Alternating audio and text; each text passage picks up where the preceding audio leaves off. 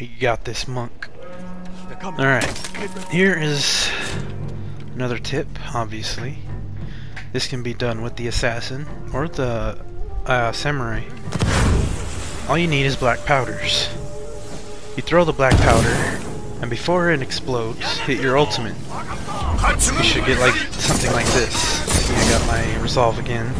Usually you get full resolve, there's a lot of enemies.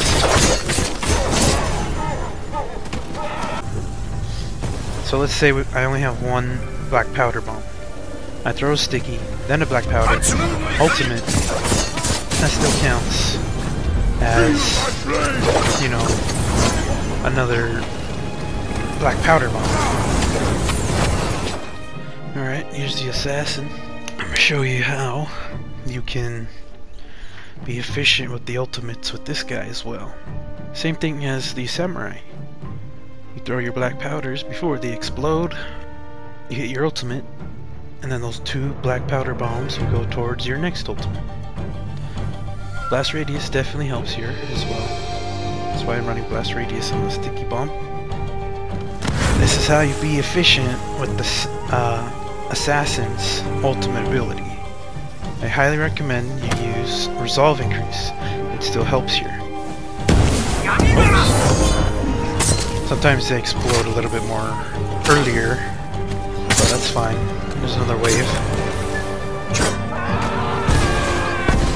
The ghosts could feel the intense power from the disciples of Eve. Throw your bombs. There you go. Oh, that guy's dead.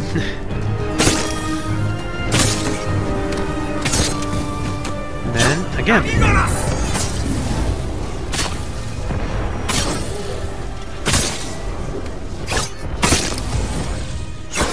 So that's double ultimate assassin. I have many legends for you. That's how you juggle with the assassin. You already know how to juggle with the samurai.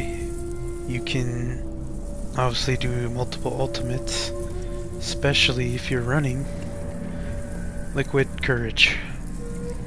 You can get up to 3 ultimates, one right after the other. The hunter can actually do this as well, simply because of the bottle and a sticky bomb as well. It's all about timing. I think I have a clip somewhere where I'm able to pull off a double ultimate for the hunter. The ghosts heard the rest of the caravan approaching. The ghosts could feel the